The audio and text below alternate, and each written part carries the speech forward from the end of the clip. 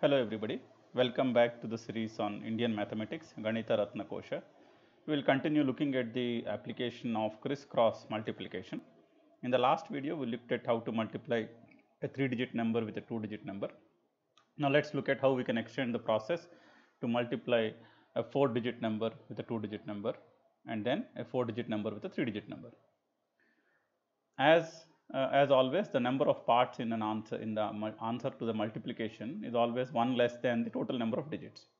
So we have 6 digits here when we are multiplying 2431 with 52. So the answer will have 5 parts.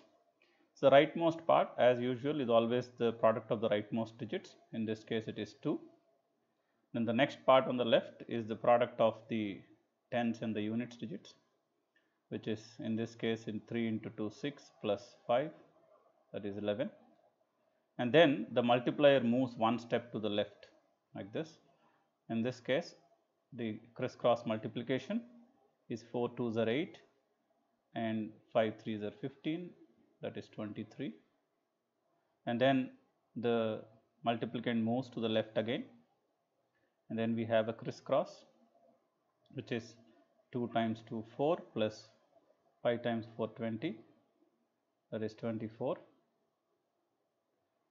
And then the last part is the product of the digits 2 and 5, which is 10. Now we can start writing down the answer by passing the extra digit to the left as always. So this becomes 4, the 2 goes here, this becomes 6, and the 2 goes here, this becomes 12. So 126 412 is the product of 2431 and 52. With some practice, we will not have to write down the parts and we can just start writing the answer. Let's do one more, this time using a vinculum. So 1389, I will eliminate the two big digits 8 and 9 and write it as 1 4 bar 1 bar 1, that is the vinculum form, multiplied by, I will also eliminate this 9, 5 bar 1. So as long as we are careful with the negative digits, then the multiplication becomes much simpler. So on the right side, it's 1 times 1, that is 1, and then you have 1 and minus 5, so it is 1 plus minus 5, that is bar 4. The next part, 5 bar 1 moves one step to the left, so it's minus 4 and minus 5, that gives us minus 9. And after this, again 5 bar 1 moves one step to the left again, so it becomes minus 1 plus 5 times 4 20, that is 19, and the last is 1 times 5 is 5.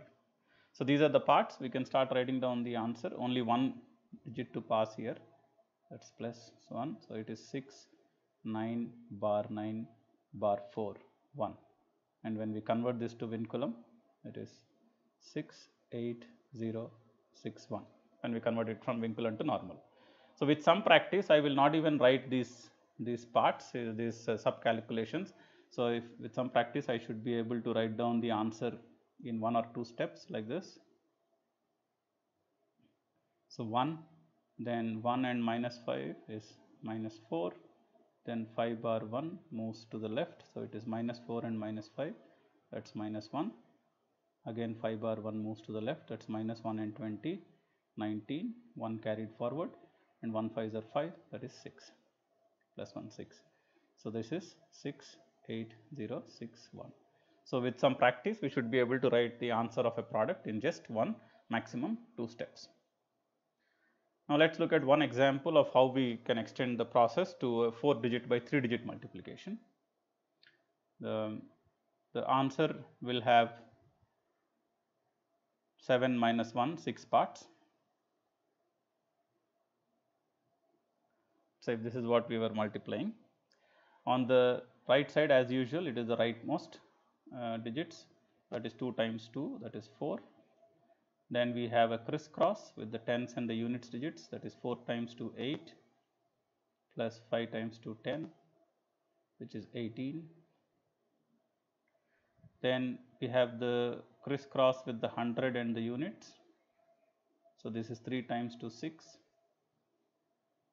then 1 times 2 plus 5 times 4 20, that is 28. And then as in the previous process, the 152 multiplier 152 moves one step to the left. Then we have a crisscross, that is 5 times 2 10 plus 1 times 4 4 plus 5 times 3 15, that is 29. Then we have another crisscross, that is 5 times 5 25 plus 1 times 3, that is 28. And then the last one is 5 times 1, which is 5. So if I start writing down the answer with passing the extra digits, 8 comes here plus 1, this becomes 9, this 2 goes here, so this becomes 31, 1 goes down, plus 3, this becomes 31 again. So 1 comes to the answer and then 3 goes to the left, that is 811984 is the product of 5342 and 152.